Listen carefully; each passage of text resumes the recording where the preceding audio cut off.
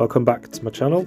Dave here, and today this painting I'm using my Hake brush, something that I'm still trying to get used to. I think I'm getting there. So today's painting I just wanted to do a loose sort of landscape, and I wanted to add atmosphere into this painting. So I've got the board slightly more of an angle this time. I want more movement in the sky in particular, and I've just gone ahead with a light mixture of yellow ochre, and I'm just adding in the mix of Payne's grey and French ultramarine. So I'm letting that sort of mix together and come down the paper itself, and I'm just smoothing off here and there. So I want a bit of an atmosphere in this scene.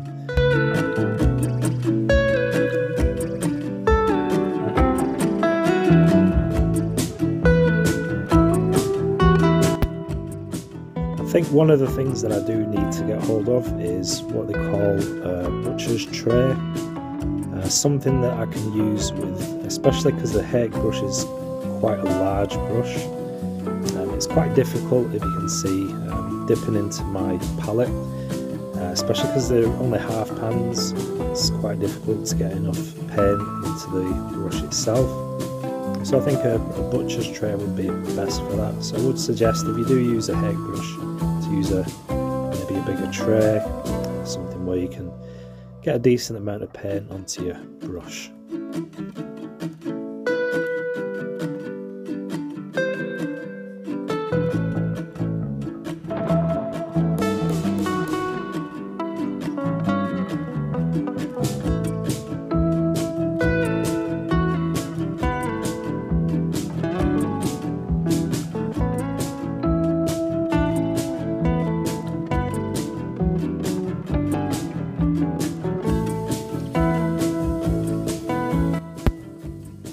One of the really useful things with the Hake brush, because it's such a large brush and it holds quite a lot of water, is you can't really go too tight. You've got to paint loose, but also it's good for lifting, which you can see.